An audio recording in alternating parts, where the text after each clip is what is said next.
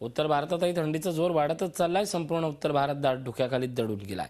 दिल्लीत तापमान 4 अंश सेल्सिअस इतकं झालंय, तर कारगिलमध्ये पारा उणे 16 अंशांवर गेलाय। दाट धुक्यामुळे विमानसेवा, रेल्वे सेवा आणि रस्ते वाहतुकीवर मोठा परिणाम झालाय। दिल्लीत धुक्यामुळे 30 ट्रेन रद्द करण्याची वेळ आली आहे। आमचे प्रतिनिधी सुनील काळे आपल्यासोबत आहेत। सुनील, आपण सध्या उत्तर भारताची थंडी अनुभवताय। दिल्लीत धुक्यामुळे 30 ट्रेन रद्द झाल्यात, काय सांगाल उर्वरित देशाचा विचार करताना?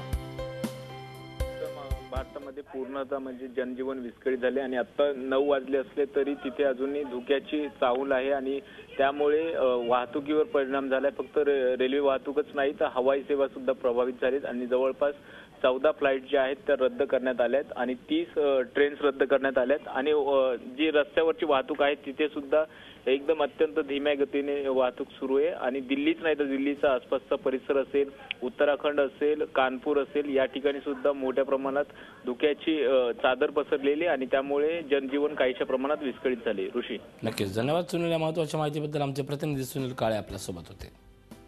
एकूणच महाराष्ट्र असेल किंवा संपूर्ण देशभरात थंडीची लाट आज मोठ्या प्रमाणात आज दिसते आणि याचा फटका हा जनजीवनाला बसलाय। शेकोटीचं प्रमाण वाढलंय, स्वेटरचं प्रमाण वाढलंय, शाल्या दुलई या सगळ्यांच्या मोसमात रंगीत थंडीचा सर्वजण आनंद घेत आहेत।